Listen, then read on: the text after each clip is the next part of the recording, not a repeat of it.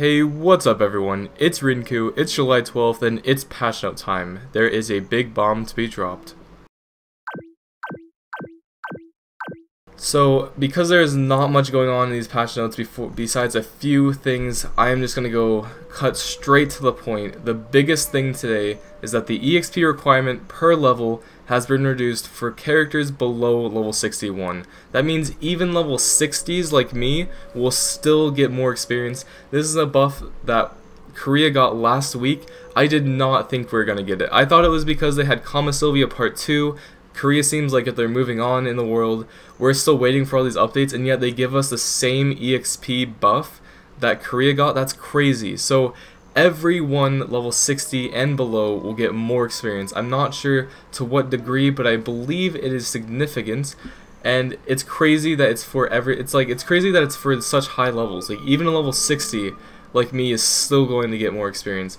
And EXP at 60, let me tell you, is very fucking slow. So that is tremendously hype for the people that have already hit like a high level like 59, 60, but still want to push on. That's crazy. So hopefully we get Kama Sylvia too for us to actually be able to train and do stuff with this.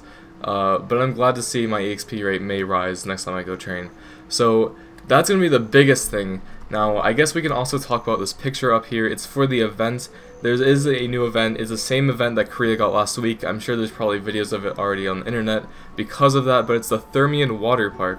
And it just has to do with fishing, I guess. There's supposed to be mini games. You can probably win some like fashionable accessories or something. And it also says somewhere that it changes all the fishing rods' appearance just for the event time. After the event, they'll go back to normal. But yeah, it's the same exact event Korea got, but it's kind of cool that we get some cool new stuff. Now, there is no event page. I was looking to see if there's an event page to describe all this, because I still don't actually know what it's all about, but I guess I just have to play it myself. There is no, like, description, so I guess we have to go in-game and do it ourselves. So maybe I'll make a video out of the whole event if it's that cool, or maybe I'll just do it on stream if it's kind of quick or something. We'll have to see. But it's kind of cool that there is an event that's to look forward to, and the picture looks beautiful. Like, it looks awesome. It looks like you just go to a beach and do some quests and stuff. Sounds cool. Now we also have the daily rewards, of course. Every week we get them. Same old stuff. It does look like we're only getting the Shokatsu seals from the daily login rewards. It seems like just 10 a month. I really thought they were going to give us some more from a quest or something. I mean, maybe the Thermian Water Park, but I doubt it. I have no idea if we're going to get any more of these coins from anything else. But I already have 20, so this would mark 30. I think we can get stuff with 30. So I guess at the end of the month we can finally spend this on something. I wouldn't recommend spending on the first reward, but you could. And of course we get the accessory box at the end, just like the usual stuff. I don't think there's anything too important there. I'm not too sure what the scroll is. I'll have to look at that in game. But yeah, I guess we can now go into the few other things that are in here. The most important stuff is just right here, the system updates. Alright, so going in order, the guild master's authorities can be delegated if the guild master is absent for 15 days. It used to be 30 days. So if the guild master is absent for 15 days, they'll be kicked. So basically they made it a change where if the guild master AFKs for 2 weeks, someone else can get guild master, and that's a significant time cut. But most guild master, I mean, your guild master should be logging in at least once a week if they're gonna lead a guild. Like if they're gonna lead people, they should just log in, and they shouldn't have a problem otherwise. But that is a time difference. Like, I mean, if you go on vacation for 2 weeks, I mean, your guild could be transferred. But I mean, if you plan accordingly or just log the fuck in, I mean, on a laptop or something, then should be fine. But it's kind of an interesting update. It's kind of interesting to think about. Should be aware at least. But yeah, it shouldn't be a problem.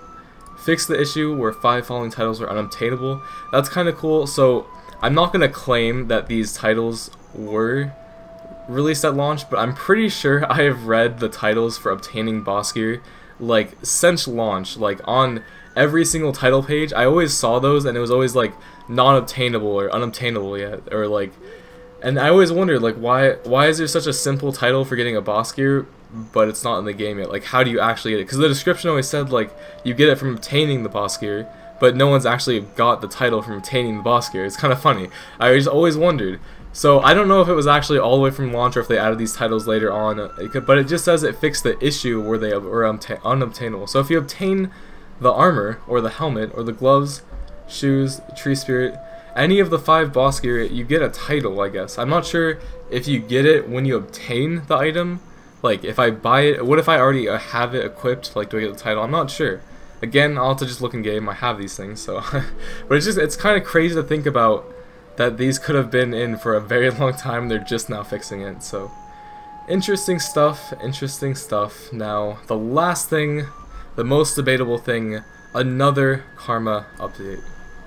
So when we had the first Karma update, I briefly talked about it and pretty much said it was a bad update, and there was a lot of controversy in the comments.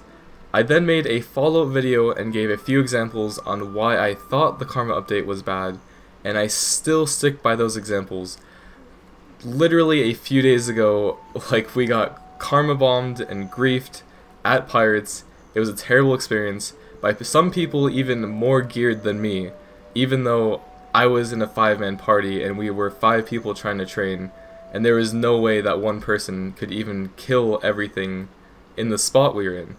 But yet I was troubled, so this update actually does help that situation. Now, I'm not going to go into this. If we have a ton of controversy in these comments, I mean, this is just my opinion, and these videos kind of is my opinion on everything, but if there is more controversy, I can discuss in the comments. We can make another video discussion of even more, like, what you guys come up with to, like, comment on everything. If you guys haven't watched the past video, I'll link that description. But let's talk about this new update. Let's get away from the past. So this new update it kind of fixes the old update, but not perfectly. It's kind of like half fixing it. So it kind of helps the fact that higher geared players just straight up gank lower players. I guess that's what the main problem is. I guess that's what they put it in for. Even though it kind of hurts everyone else at a higher level training in, like, groups and areas and higher level areas. Pretty much anyone that has Awakening. I mean, that's not even, like, high end content, but that's kind of like getting into the game. But I guess straight up ganking a really low level character gives you this full karma cost, but PvPing someone with equal gear now gives you less. So it says a maximum of 120 karma can be lost when a higher level APDP, or I mean a higher APDP stat character attacks a lower stat character. However, if you're the same stats, you'll probably lose a lot less. So if there's a low level character, maybe he doesn't know what he's doing, you're gonna lose a lot more than if there's a straight up asshole that is equally as geared and you're fighting him. Now, the biggest question is, again, how much karma do you lose? For example, if I'm fighting someone the exact same geared as me, how much do I lose? If I'm fighting someone that's way more geared than me, but my party's helping me, how much do I lose? Can we keep killing this guy over and over and over? Like, can we finally, the small people, kill the stronger people? This might be a really good update depending on how much it scales. Imagine if you can lose less than 60k for killing that. That would actually make this update way better than previous updates at all. But again, I don't know how much it scales. You may always lose a lot of karma no matter what, or they may have actually fixed the problem and made it so we can finally kill the giants, the 500 gear score griefing assholes. I mean, I do agree that whoever is stronger in a war, like 5v1, if one person kills all 5, I think you guys get the point. Let's get into the cash shop. I'll stop this debate. So finally, I do have to show off the cash shop. We did get the Marine Romance outfits, so let's just look at them all. We have, and also I do want to shout out the Dark Knight. Thank God we have it for the Dark Knight. Do they have it for the Striker? No. So finally the Dark Knight is getting everything, but the Striker is still too new to get this stuff. That's pretty interesting. Alright, but anyways, let's look at all of the classes besides the Striker. So we have the Dark Knight. Very, very classy hat, you know, I like it, I like it. We have the Ninja. I was saying in the Korea patch notes last week that I thought this was the most unique looking out of all of the Marine Romance. Pretty cool stuff, and I like the bandana, very awesome. We have the Kunoichi. Very nice. The Witch. Good stuff. The Wizard. I actually thought this stood out a lot.